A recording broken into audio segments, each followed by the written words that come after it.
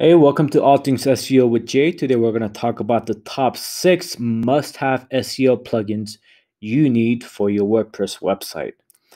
And this is only for WordPress. I don't deal with Wix or Squarespace or Shopify. So if you don't have the WordPress, I strongly recommend using WordPress because you have all the tools you need to make your website a lot better. But again, these are the plugins that you want to install as soon as you watch this video, or as you're watching this video, you want to go and install these plugins. I'm gonna go in the order of free to paid. Majority of them are free, so you don't have to worry about paying for anything. But also, there are some plugins that you want to pay for the optimal results. If whether you're a brand new person who wants to start a website, or you have an existing website, or you do SEO for your clients, these are the plugins that I recommend. I've tested it, I've compared it, used several other plugins, and these are the best plugins you could use. So the first one is Analytify. I don't know how to pronounce it well. I know how to say analytics, but I don't know how to say Analytify. Analytify, I guess. So there's two different plugins for this tool, and you want to install both of them. This is the dashboard, and then you have the widget plugin. So what this is pretty much Google Analytics on your WordPress site. So as soon as you log into your WordPress, you get to see, you could change 30 days, and you could view the stats here, and you could kind of see what's happening with your website. You don't have to go to Google Analytics, and I like that. I have several sites. I have more than 40 websites. I don't want to go to Google Analytics and then go to the WordPress website to see what's happening. So this is a quick, easy widget on your dashboard. But if you actually click on the dashboard, you get to see a little more detail of what's happening with your website. You could see the growth of the last 31 days, or you could select 7 days. So if you're implementing any on-page optimization or things like that, you could check what's going on and so on. And if your page session is going down, you want to see what you could do to kind of increase it, and kind of see an overview. And you have the top page views, geographic location, where are you targeting for your site, and if that matches the traffic too. So if your website's focused in the US, then obviously you want more traffic in the US compared to India or China or Russia or wherever. And then you kind of get the breakdown of all the devices that people use to kind of go into your site. So you could kind of say you have to be more mobile friendly, or if you have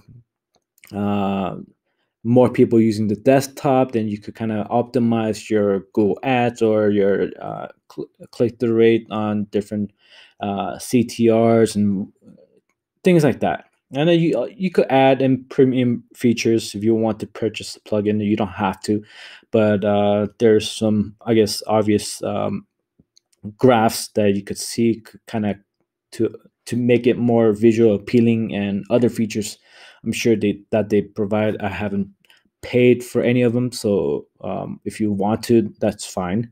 But yeah, Analytify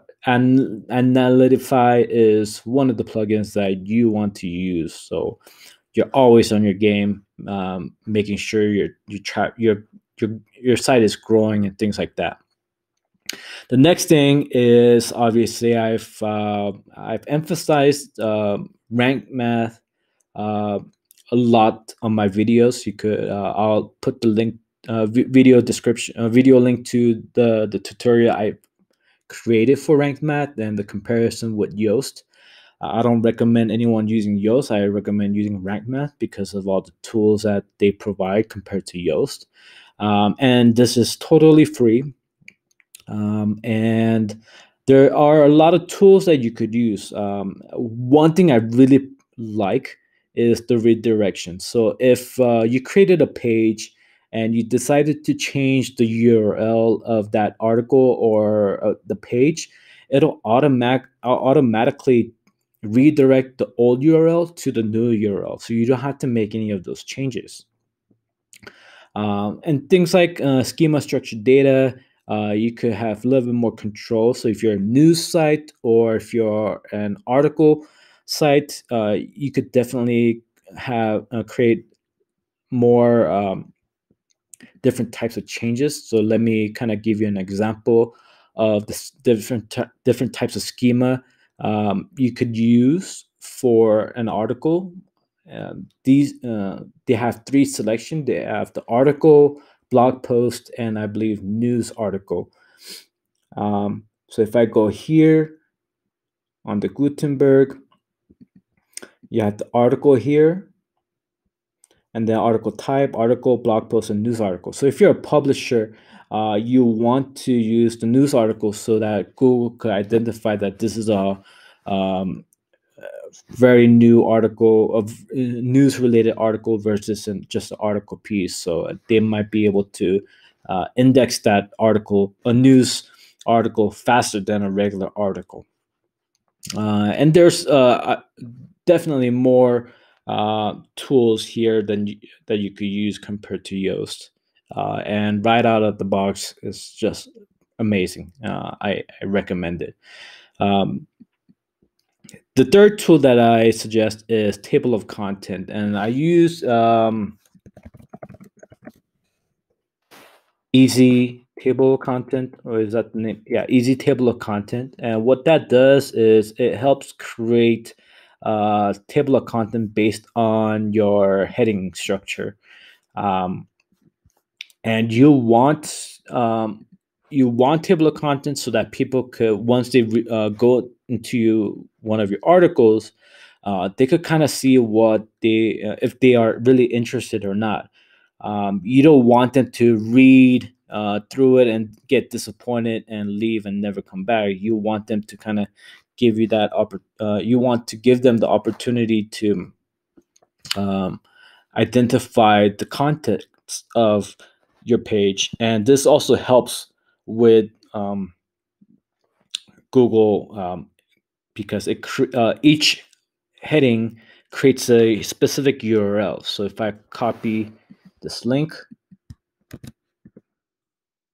so it goes directly to this section, and the URL is automatically created. And you could auto insert these table content. You can make some changes to it so that you could customize it any way you like, maybe the design or the color of things and so forth. So, and which headings you prefer to have on your table of content. The next thing is contextual related posts. So if you go into the plugin section, you want to download the contextual related post, the CRP. And this is an amazing tool. It's not a lot of machine learning or algorithm, but it does try to take as much context possible to identify related articles for that article. And you could define some of the details of what kind of article or how many articles you want, number of articles you want to provide, or related posts should be newer than, and things like that. And how this you could add on images, or you could make it a bullet point and things like that. So this article is based on espresso machines, and if you look at all the related articles, everything about espresso is related to this article. Now, this tool is called Link Whisper. This is the first paid plugin that I am recommending. You could build internal links using this tool a lot easier.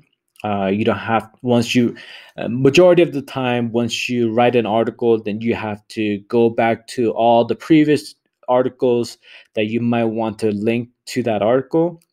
This tool kind of makes it a lot easier. So in this dashboard, you could kind of see what most links to specific domains. But if you go into the link report, you could, let's say you want to add um, more links to this existing page. It kind of goes through all of the articles on my site, and then let's see, kind of makes suggestions on some of the keywords that you could link, and then you could just click on it, or you can make some changes like remove specific words and just use coffee cake, or you could add here baking, and then it'll search that keyword on my all of the articles that I have. It's going to go through and find that one. So baking, and then you could click on this and add the link to this existing article. The other thing that it does is when you're editing an existing article, it kind of gives you a suggestion of outbound internal links. So if you have previous existing articles and there's a potential here, then it kind of gives you a suggestion. Hey, let's link this one or this one. So this is a very handy tool. It'll save you a lot of time and effort in building your site structure using Link Whisper. The next paid plugin that I recommend is WP Rocket. This helps your site speed much faster.